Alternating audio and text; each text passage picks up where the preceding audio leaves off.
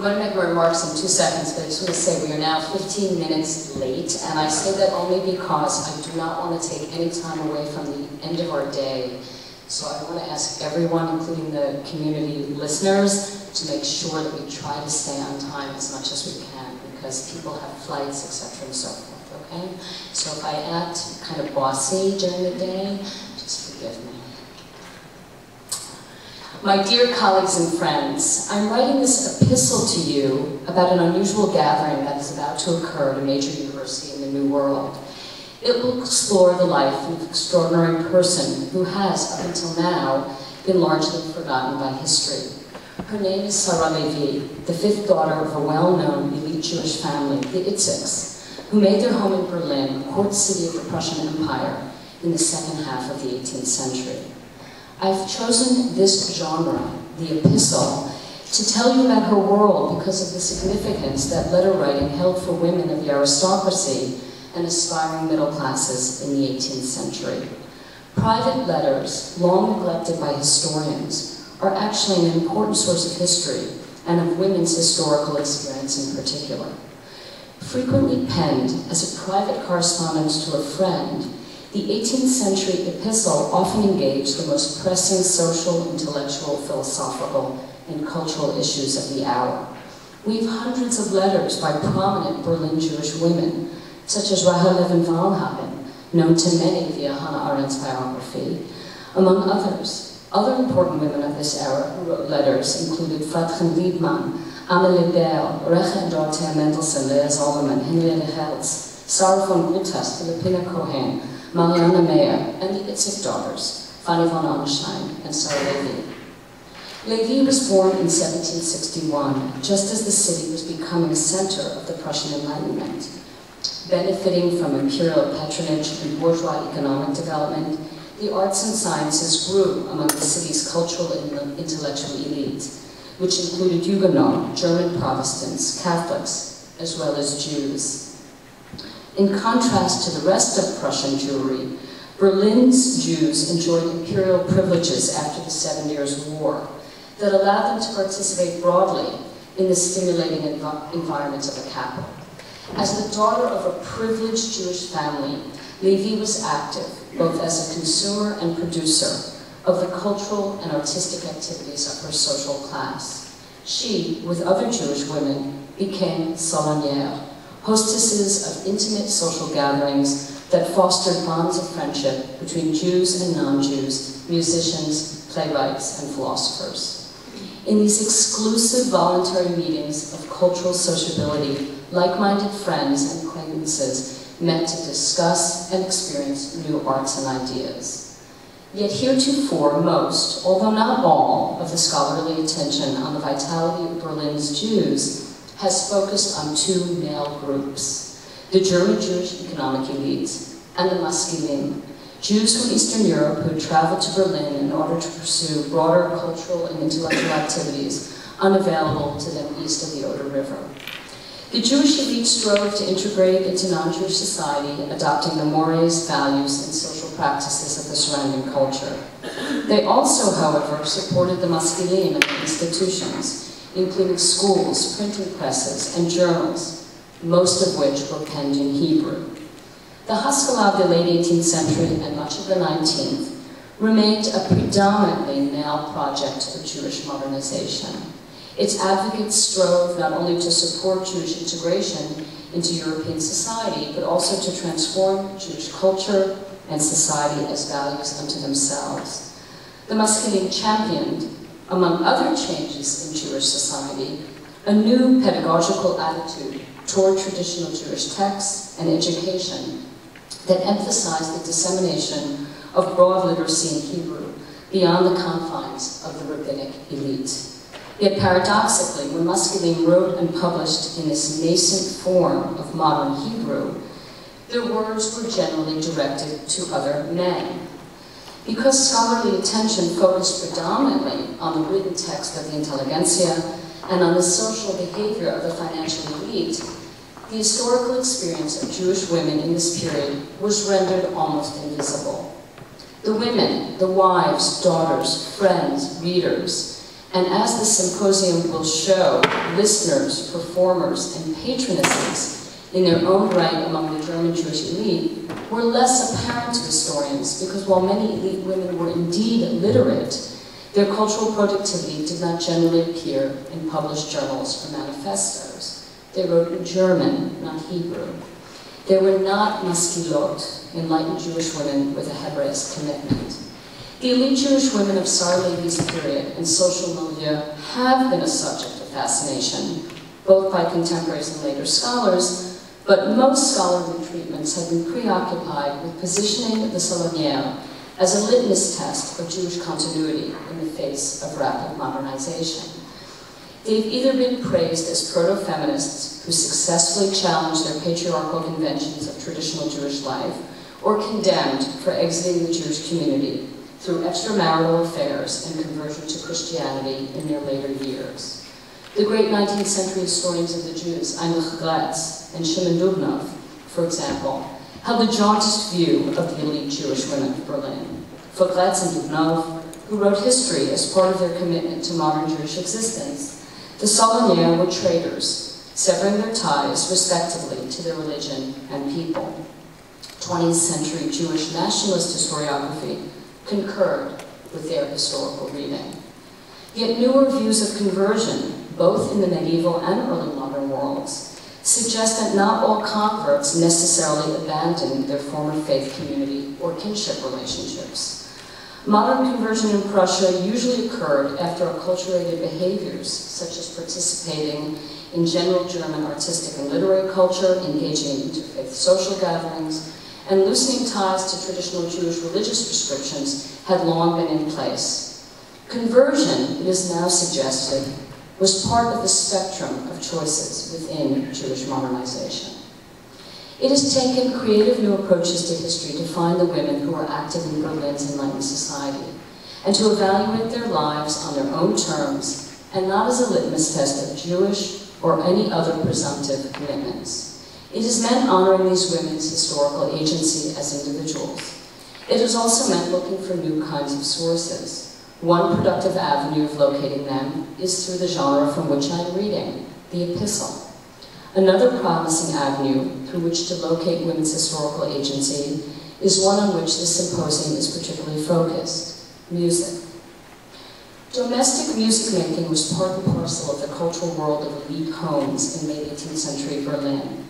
Jewish families, eager to partake of this culture as a means of integrating into German society, became ardent patrons and auditors of this art form. Music played a central role in the salon created by a select group of German Jewish women like Sara Levy. It was performed, listened to, and discussed by the salonière and their guests, carefully chosen, cultured individuals who could appreciate what was being played. These salons were domestic, but not exactly private. Sara Levy came to her musical interest through her natal family's value system. Daniel Itzig, Sara's father, principal supplier of the Prussian mint to the court and army, made sure that his daughters were well educated musically. He hired Johann Philipp Kirnberger, a student of and advocate for the famed Baroque composer Johann Sebastian Bach, for Hannah and Bella, his two eldest daughters. Like her sisters, Sara Levy studied music, she with Wilhelm Friedemann Bach, son of Sebastian Bach, and became an accomplished keyboardist. She commissioned progressive and noteworthy compositions from both Friedemann and his brother, Carl Philipp Emanuel, and she owned a massive collection of music manuscripts and printed editions of music from her own day and from the previous generation.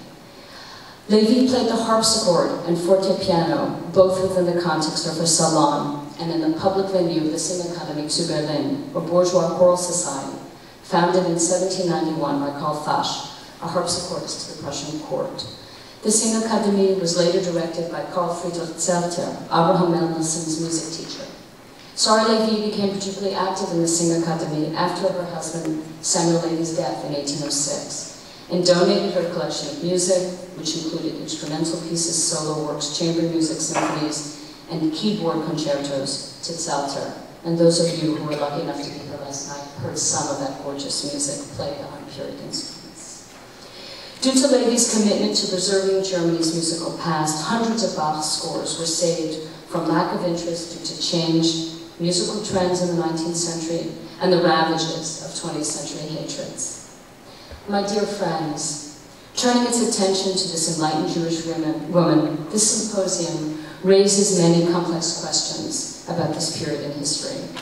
Foremost, her dedication to music as patron, collector, performer, and salon hostess has allowed the symposium's organizers to bring together scholars from diverse fields who are interested in Sara Levy, but who have rarely spoken about her in the same place. The musicologists and musicians have tended to talk to one another, as have the intellectual historians of the Enlightenment. Historians of the Jews, too, have often found that their work, published in journals devoted to Jewish history, was rarely read by generalist scholars. The result has been that parts of Sara Levy's life and larger world have been studied, but her whole person, herself, that key Enlightenment concept, has not been truly seen. Levy's life belongs to the history of the European, German, and Jewish Enlightenments. Her world stands in dialogue with the Hebraist Haskalah and its general distance from music as a means to cultivate the regeneration of the Jews. Clarifying the distinctiveness of different paths to modernization helps to understand the entangled relationship between the Enlightenment, the Haskalah, modernization, acculturation, and secularization. So too, Sara Levy's life belongs to the fields of women and gender's history and to the history of music. Examining her life also allows scholars to probe how late 18th century philosophic ideals found concrete expression in the arts among elite German Jews. Levy's passion for Bach and his legacy engages questions of musical historicism and its relationship to the processes of canonization of German and European art music in the 18th and 19th centuries. Because Jews were central to the formation of the German middle class in the 19th century and music making was key to their aspirations, chief among which was the value of Bildung, moral self-improvement through the acquisition of general European education that would lead to refinement and the development of character, it behooves scholars to take more seriously the roles of salonière like Sara Levy and of the music she performed and patronized in social class formation.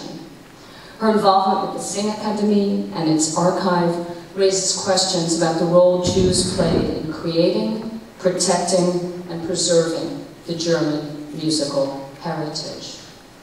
By hosting leading scholars in the fields of musicology, Jewish studies, gender studies, German literary studies and history, albeit opening up all of the events to a broad audience, which was decidedly not part of the 18th century's conception of the public, the symposium's form echoes the world of the salon. It recreates this multidisciplinary conversation that was central to salon culture. Moreover, participants have heard and will be able to hear the music that was at the center of Sara Levy's world, as well as experience the parodic virtuosity of Aharon Halavolson, a maskil who was Levy's contemporary.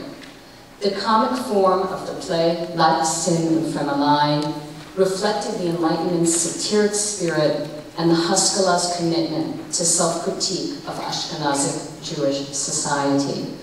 None of the play's characters, who represented the range of Jewish typologies of the late 18th century, such as the Arivist mercantile father, the culturally overcompensating East European Jewish Talmid Chacham, whose intellectual bona fides are suspect, the imperious bourgeois daughter, and the well-meaning mother, escaped his pen's parodic ink. The play's languages, German, Hebrew, and Yiddish, also point to the linguistic choices, each accompanied with variable meanings, available to Western Ashkenazic Jewry at the end of the 18th century. On her own terms, Sara Levy was a fascinating and unusual person, whose legacy as a musician allows us to experience viscerally her world and musical passions with all of our senses. She was a bold cultural intellectual boundary crosser of the early modern period, who negotiated a variety of environments while maintaining her own religious identity. Levy did so while participating actively and contributing to a broader cultural context in which secularization, modernization, and interfaith sociability, issues that are still relevant today, were central, if contested, subjects of discussion. Immanuel Kant's iconic Enlightenment salvo was sapere aude, dare to know, the call to his fellow Europeans to possess fully their own rationality and apply it to knowing and shaping the world. In her own time, Sara Levy did not hesitate to know herself and the world around her. It is we, later generations, who have been lax in the task of knowing her. The co-organizers hope that this symposium will give Sara Levy her historical due, honoring her selfhood as a woman, a musician, a Jew, and as an enlightened person. Ah, I must put down my pen. I hear the house stirring. Perhaps I have a visitor. But I trust that you comprehend the contents of this letter, even if I close in haste. Adieu, my colleagues and friends, with affection.